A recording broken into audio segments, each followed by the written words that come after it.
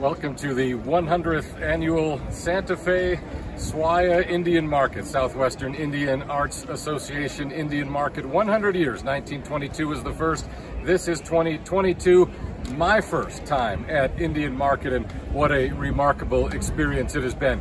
Behind me is the plaza in Santa Fe. That's sort of the heartbeat of Indian Market, the heartbeat of Santa Fe, and in every direction from here are lined up hundreds of artist booths.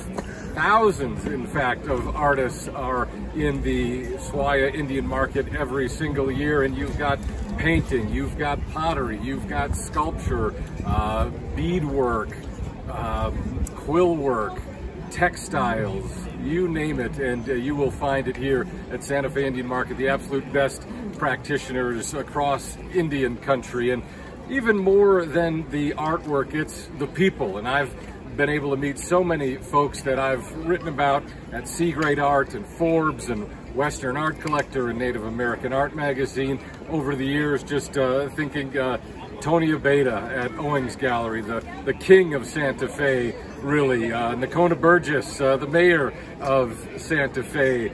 Del Kerfman, an up-and-coming Crow artist who is doing big things. He's one to watch. He's going to be in institutional collections very soon.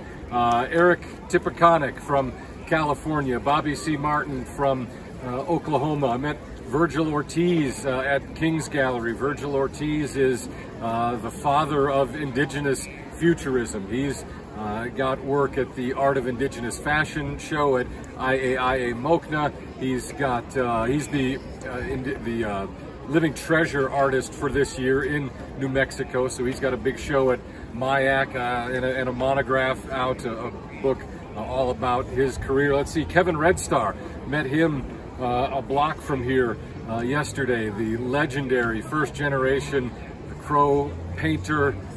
Going through my mental Rolodex.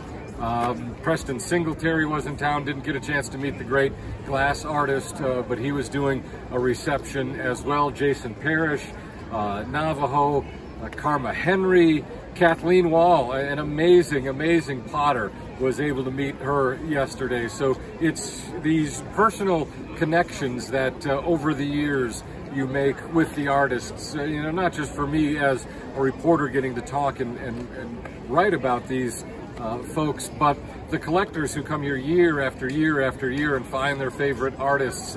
So many artists have been here 10, 20, 40, 50 years that this is as much family reunion, as much cultural event as it is simply an art festival and a market, an opportunity to buy work and collect work. It's a lot more than that, all against this wonderful backdrop of Santa Fe. Yesterday it was rainy and soggy all day, but this is Sunday, the final day of Indian Market 2022. The sun is out, the crowds are out, and it could not be a better day for Indigenous art and advocates of Indigenous art here at SWAIA Indian Market, the 100th anniversary.